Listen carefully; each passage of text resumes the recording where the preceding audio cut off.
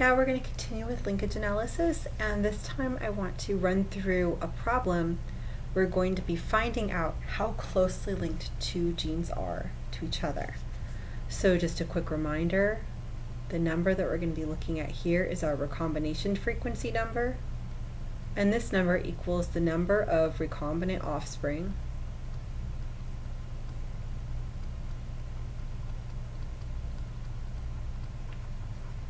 divided by the total number of offspring. So it's just a standard frequency. Oops, sorry about that. So if you multiply this by 100, you'll get a percentage.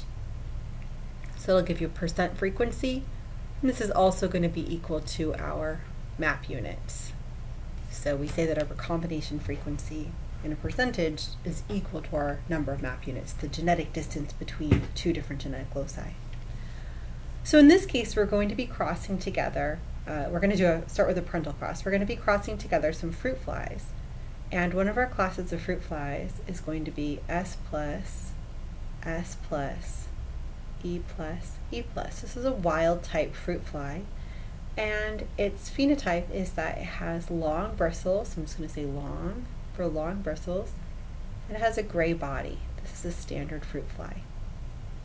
We're going to cross this fruit fly to a double homozygous recessive fruit fly that is mutant at both of these loci. And this fruit fly is going to have short bristles, so I'm just going to write short, and it's going to have an ebony body. Now we already know what's dominant and what's recessive here, so you guys can figure out what we're going to see in our F1. So here's our parentals, here's our F1. So all of our F1s are going to look the same. They're all going to have one S plus from the left-hand parent, one S from the right-hand parent, one E plus from the left-hand parent, and one E from the right-hand parent. And we also know our dominant recessive situation here, so we know that these guys are going to have long bristles and a gray body.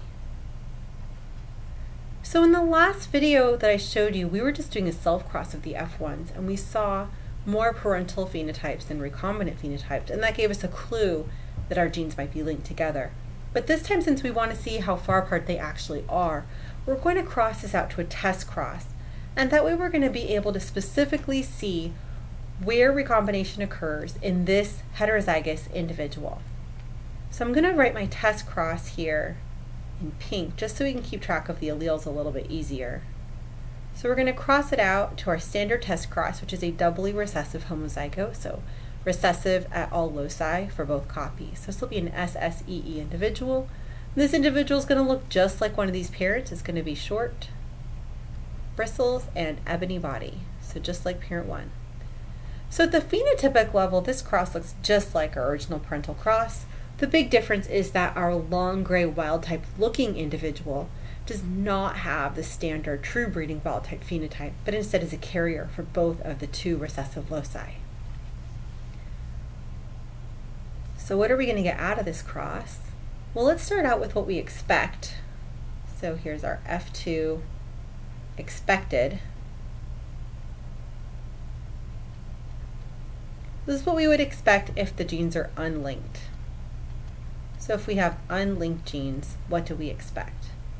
Well, if we have unlinked genes, we're going to expect to see 4 classes of progeny. This would be the same if we're linked or unlinked.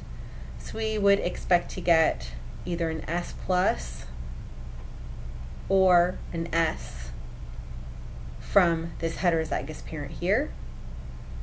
And from the homozygous parent, we can only get one thing, and that's going to be this S.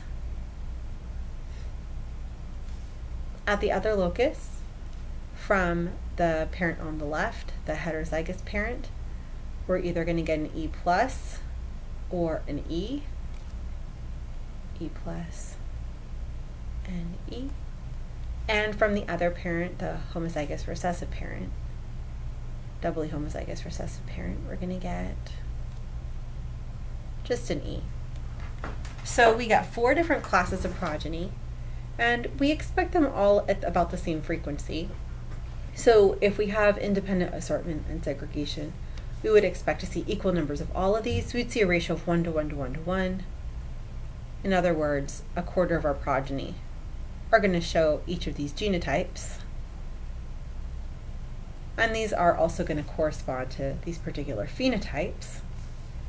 So this S plus S, E plus E individual is going to be long and gray. This S plus S, E, E individual is going to be long bristles and ebony body. This SSE plus E is going to have short bristles and a gray body. And then our SSEE is going to be short bristles and an ebony body. So all four phenotypic classes are going to be represented here. So now I want to see what happens in our F2s observed. And in this case, we know that there's linkage because I already told you guys. Whoops, I think I'm going to write that somewhere else so we have room for all this other stuff here. There we go. Linkage. So I already told you there's linkage here, so we know that. So we're going to have the exact same progeny classes, but now we're going to see different numbers. So instead of this quarter, quarter, quarter, quarter, we're going to see slightly different numbers. So first thing we're going to do is we're going to see how many total progeny there are. And let's say that we've got a total progeny number of, what did I decide here? Oh, 1,170 total.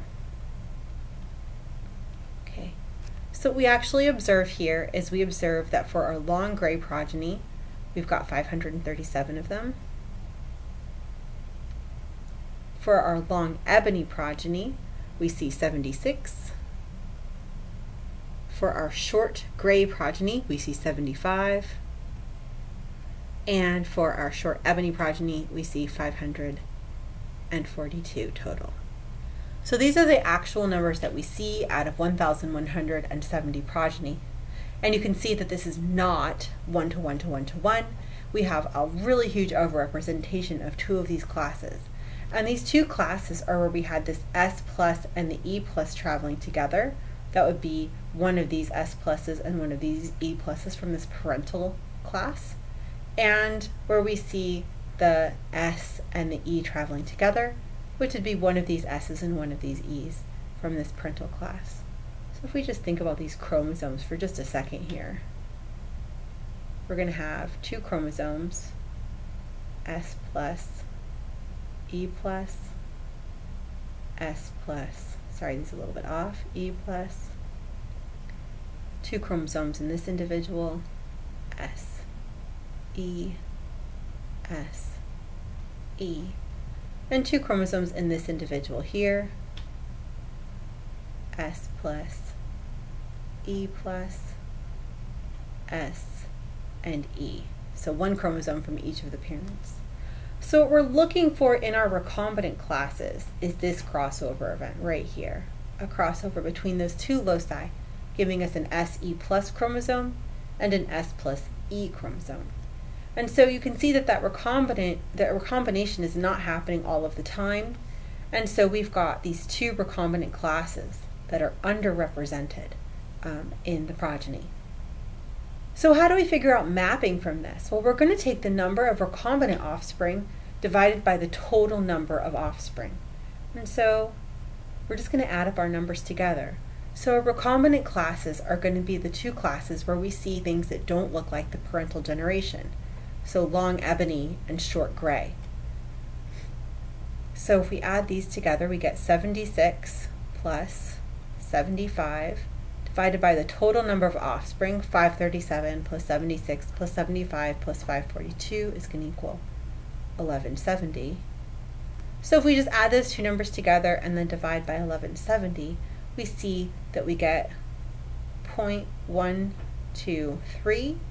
If we multiply this by 100, we get our frequency, 12.3, and this is going to be 12.3 map units or 12.3% recombination frequency. Either statement is correct.